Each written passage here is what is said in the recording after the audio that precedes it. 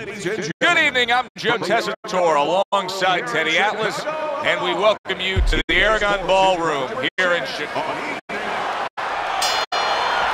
First round underway in this scheduled 10-rounder.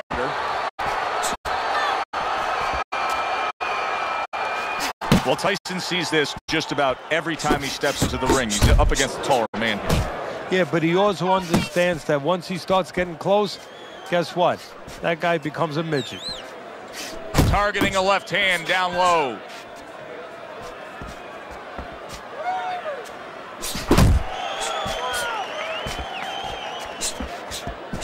Tyson's the kind of boxer that wants to do just that. Find the target, get the combination working, land both punches. He gives as well as he takes. You saw it on that exchange.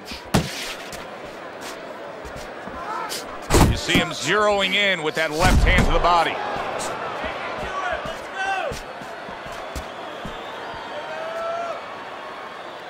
"90 seconds to go here in this round.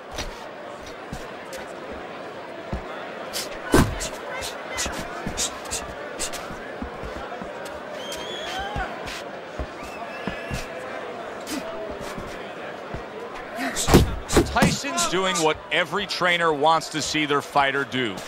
Land punches in bunches. The combination lands.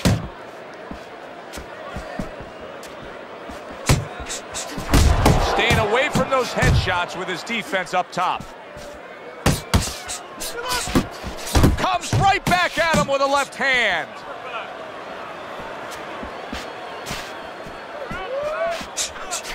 Turns over that hook upstairs.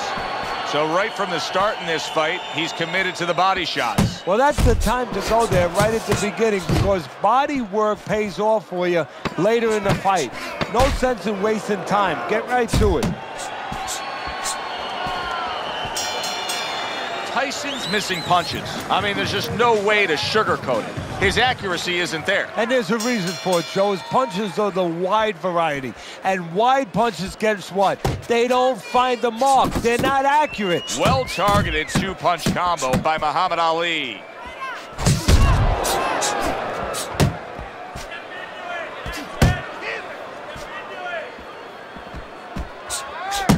He has his target. He lands the straight right.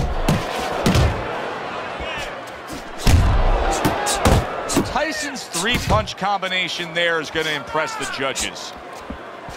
Committing to the work downstairs with the left.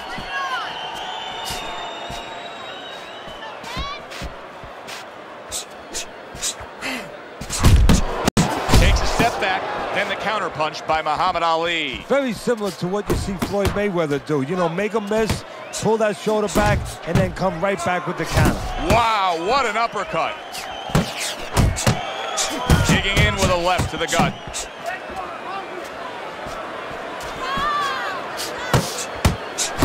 Oh, a nice two-punch combo by Mike Tyson. Covers up nicely, gets rid of his opponent's body shot.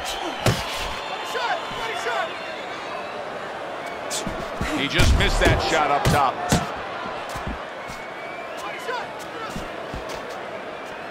Teddy, many famous fighters, especially heavyweight champions, are known for their signature punch, like Rocky Marciano and his Suzy Q. But for Muhammad Ali, he's known for his signature shuffling of the feet, the Ali shuffle. Yes, he is. And, you know, it makes me think a little bit sort of like if you were going to buy a real fancy car. You know, when somebody wants to sell you something, wants you to believe in them, they give you something first, maybe a band or entertainment, and then they take you into the showroom. And, you know, now you're ready to see the car. Well, that's what that is. That's the band. That's the entertainment. And then the show is about to begin. And it's an unbelievable show with those quick hands and those combinations. Tyson's commitment to throwing punches in that last round really scored well for him.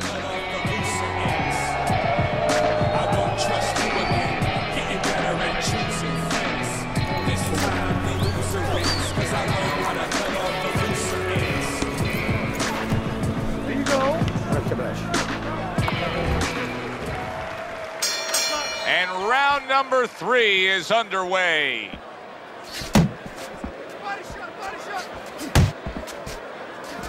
Dismisses his opponent's headshot.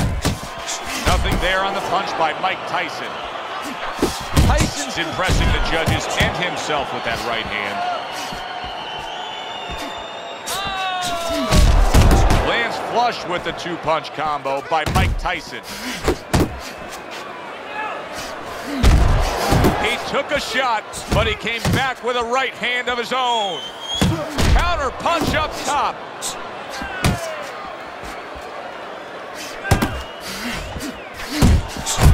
Ali's nailed by a huge uppercut.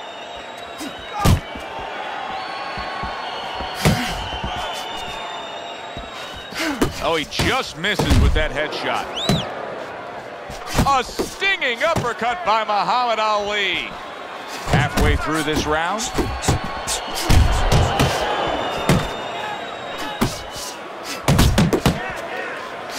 His opponent wanted the body. He wouldn't give it to him. Got to be accurate to send the combination to the body, and he does that. Able to cover up along the belt line, blocks that one. He got hit right there, but he also gave one. Solid effort by Muhammad Ali. He tried to nab him up top, but was unable to connect.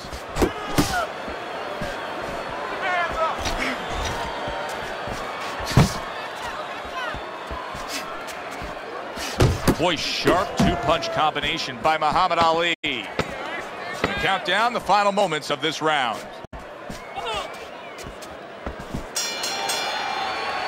And that's the end of round 3. There you go.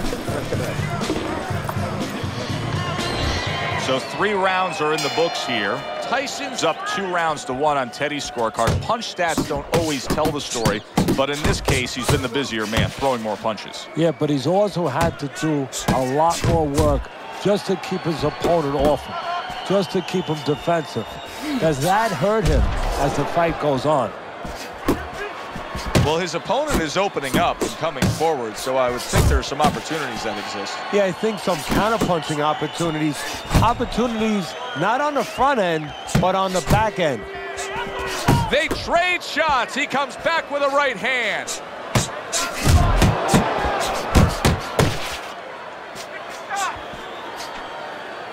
Off to the side, a little swing and a miss going upstairs.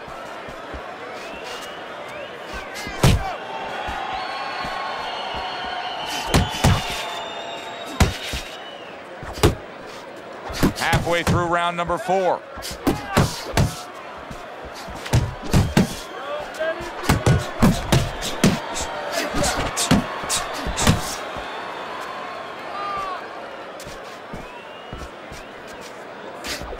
There's the combo to the body.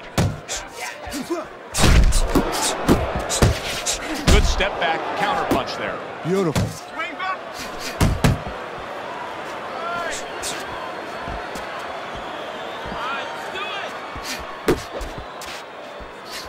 He returns the favor with a right hand of his own.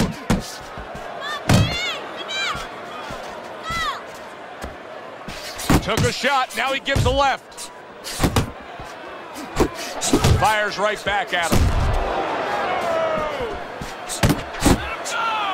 Able to get away from that headshot with the block. 4th round now with its last 10 seconds. End of this round.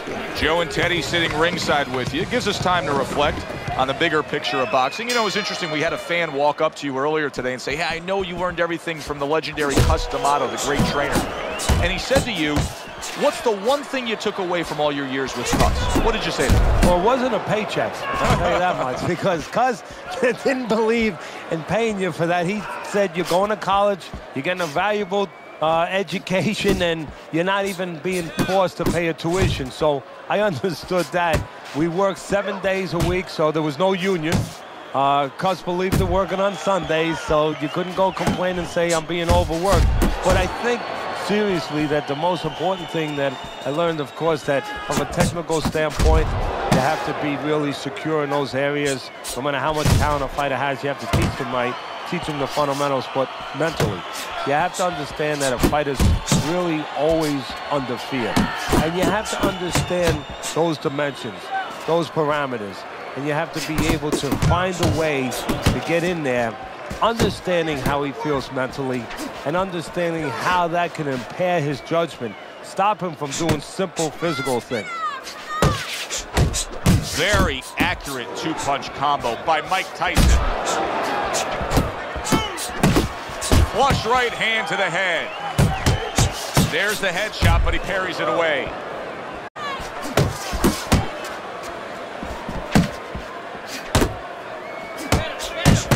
Ali's right hand did a nice job that time. That worked well for him. It's hard to believe that at this late stage of the fight, both men are able to give as much as they are given. This is how you find out where somebody is brilliant. This is where you find out where somebody is special and does extraordinary things, by pushing them to a difficult place.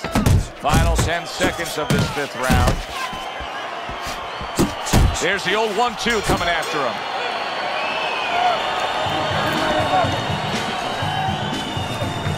We got it.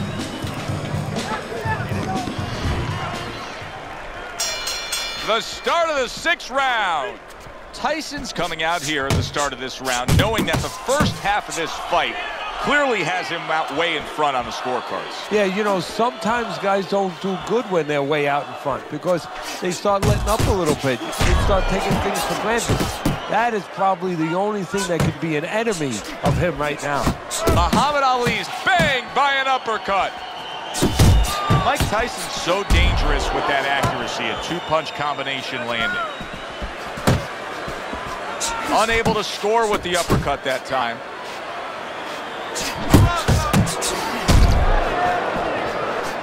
Muhammad Ali's tagged.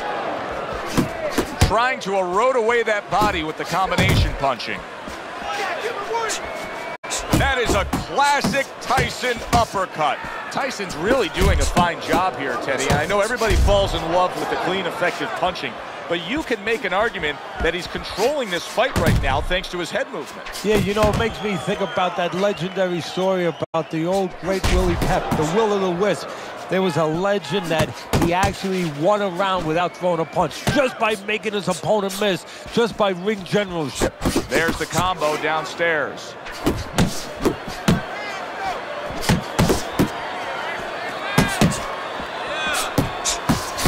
Ali's got a way of just getting away from that punch. How about a return to sender with the left hand? Left to the body.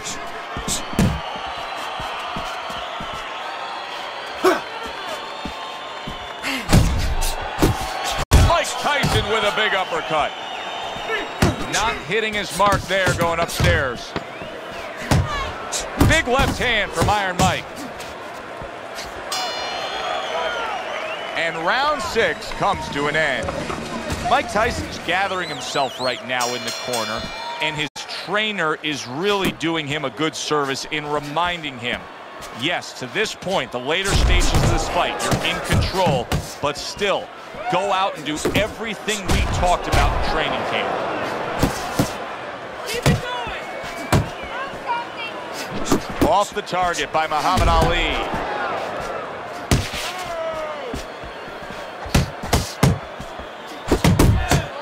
Defense easily turns into offense. Blocks a blow, sends an uppercut.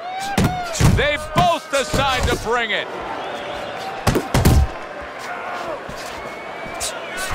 Ali with a right hand. Right to the body.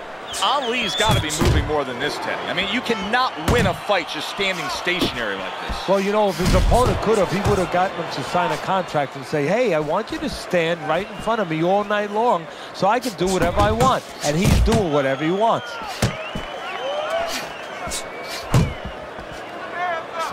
Scored well up top. Iron Mike with an iron right.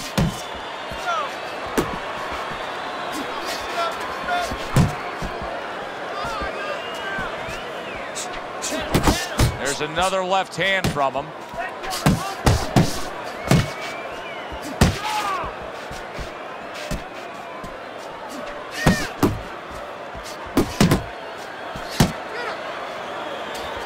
flush shot by Muhammad Ali.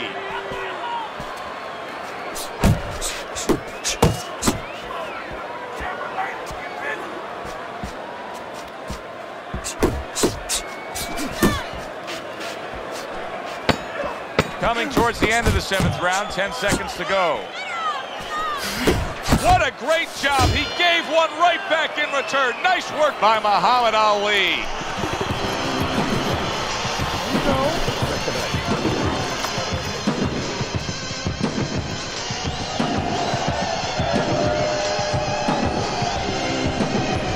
Teddy's scorecard has him trailing by a significant margin here as we start round number 8. Is there any hope that he can get back into this fight? He doesn't look like a guy that can. There's always hope, Joe. I mean, that's what this business is about. It's about finding ways, about overcoming. Right now, he needs to ask himself the question, am I in or am I out? Good looking right hand after he got hit. Able to cover up that gut. Good combination to the body.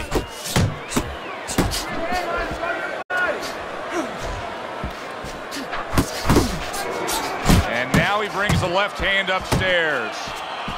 Blocks it away. You see, he sits and waits and then strikes with that counter punch by Mike Tyson. He does it again, Teddy. He's really made a commitment to the body work. And, you know, that's only half of the problem for his opponent right now, because you know what's coming later. He's going to climb the ladder. He's going to go upstairs.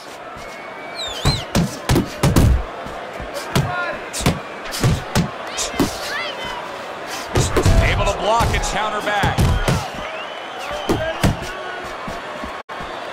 Well off the mark by Mike Tyson.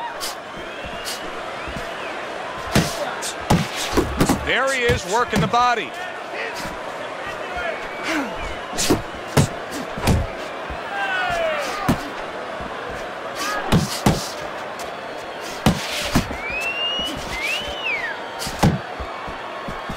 That worked out really well, throwing off the right hand after getting tagged like that.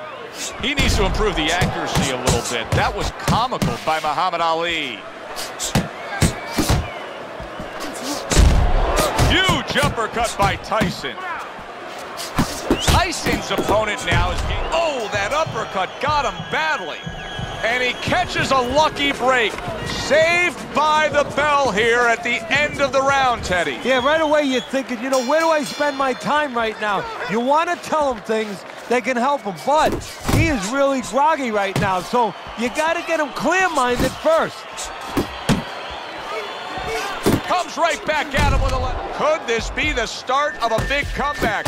He went from owning this fight to now nearly down and out. You know, that's what makes boxing so great. Yeah, you can come back just like that. One punch at the right time. That was at the right time. Ali's got those earmuffs on, and he's got his hands tight against his body. But, Teddy, still, some things are getting through. Yeah, I mean, it's kind of like driving a car, Joe, you know, and the weather's a little bad, and you say, I want to be safe here, I'm going to stop the car. You don't stop and park the car in the middle of the highway where cars are coming. I mean, he stopped right there in the middle of the highway. Cars are coming. You know, pull off somewhere. You know, get the heck out of there. Find the right parking spot.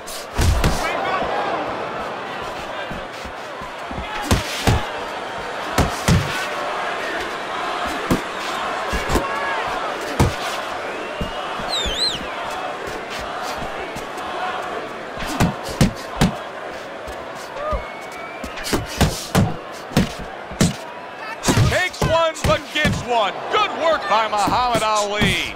Unbelievable work there, landing a 4-punch combo. Up top with the right hand.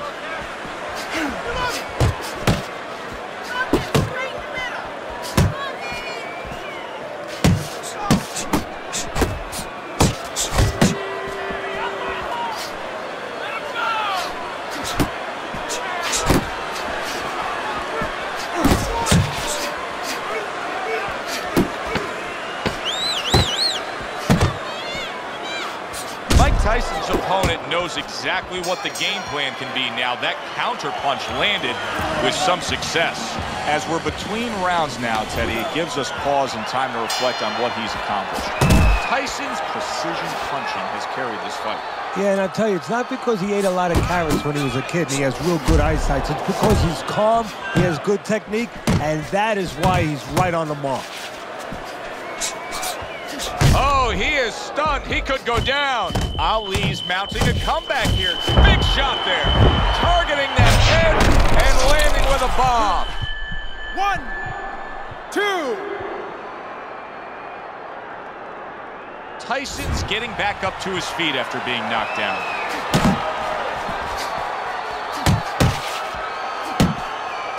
Tried to land that upstairs and was off the mark. And now wow! Remember earlier he was on the canvas. Now he's looking down on his opponent. And we thought it was a bad thing earlier for him. It turned out to be a bad thing for his opponent because he got careless here. 2, 3. Ali's able to get up. Teddy, I question, though, if he'll be able to go on. What does he have to do? Well, he's got to know what to do, but what not to do. Don't use your legs. Don't try to move because that's the inclination. Get on your bicycle when you've been hurt. No, the bicycle's not there. You got flat tires. What you got to do is grab on the inside, clear your head. Tyson, and banging away he goes. All that talk from the Louisville lip. Now he's got to prove he's got some guts. Muhammad Ali is down again.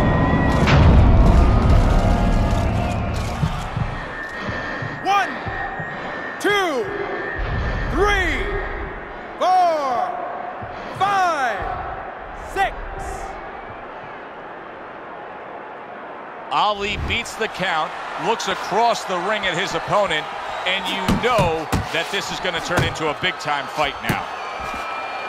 Blocks the headshot. Ali's hurt. Wow. Oh, a big shot comes home for him. Muhammad Ali goes down. Ali is down, and his opponent put him there with a precision, perfectly placed power punch. 1, 2, 3, 4, 5, 6, 7, 8, 9. Muhammad Ali's ability to get up and survive that knockdown has to be admired. But I don't know if it's going to last much longer here.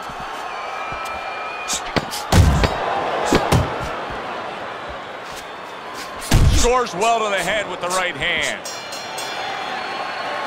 That was a dominating performance tonight. Yeah, this is one you would think there's no drama in the reading of the scorecards. Let's hear those scorecards and send it up to the ring.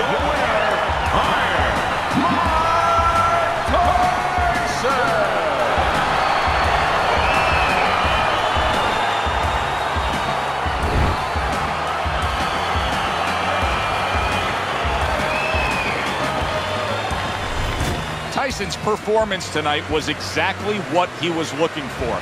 And it's exactly what the judges reward. Good, solid effort, a unanimous decision.